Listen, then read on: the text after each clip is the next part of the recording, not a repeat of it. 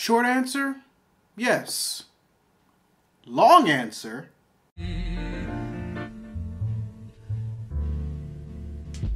readers, this Readus Reacts threw me for a loop for real. Because out of all the things that I expected Netflix to invest in, never in my wildest nightmares would I have ever thought that it would be in a dude who thought that the comic book ending for Kick-Ass 1 was okay. I'm of course talking about Netflix's decision to purchase Mark Millar's comic book company, Millarworld, making this the third imprint to be purchased by a multimedia conglomerate. Now, from what we've learned about this deal, neither the previously mentioned Kick-Ass or Kingsman franchises are a part of it, since the film rights are still owned by Lionsgate and 20th Century Fox respectively, which in my opinion may be better off.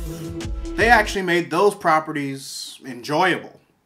Not to say that Netflix isn't capable of doing that themselves, but something tells me that with them buying Millarworld, they're also buying Mark Millar. And that's just like the worst bundle suggested by Amazon on the face of this earth. Like, I'm up here trying to buy a Dr. Doom statue and you think that it'll go perfect with some KY jelly. The fuck?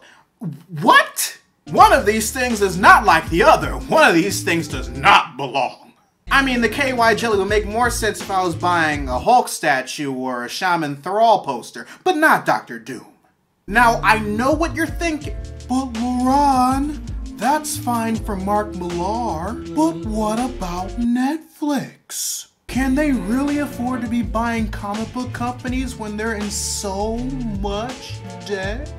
Ah, you're referring to the news article posted by the LA Times. The one that reported that because of them shelling out cash for original series and movies, Netflix is actually $20 billion in debt.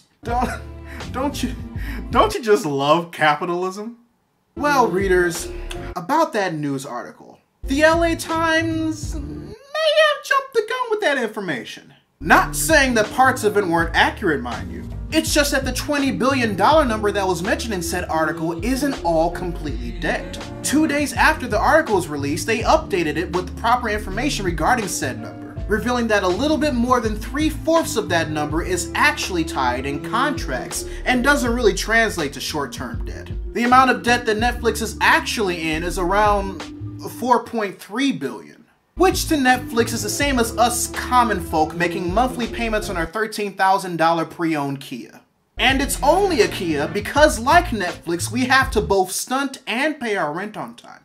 So with that information, coupled with the fact that Netflix brings in about $1 billion per month regularly, I'm pretty sure their purchase of Millarworld wasn't one that they're going to financially regret when their credit card bill comes in the mail next week. They'll probably only morally regret it, because now they have to deal with Mark Millar in real life.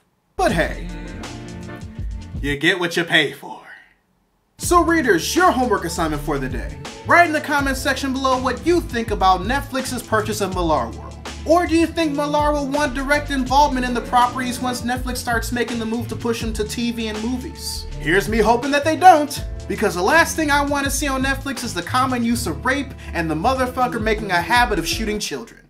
Mark Millar did that in the Kick-Ass 2 comic. Just so you know. Also, be sure to subscribe to the channel and turn on notifications, because I post videos every Monday, Wednesday, and every other Friday. But until then, this is Readus 101. Class dismissed.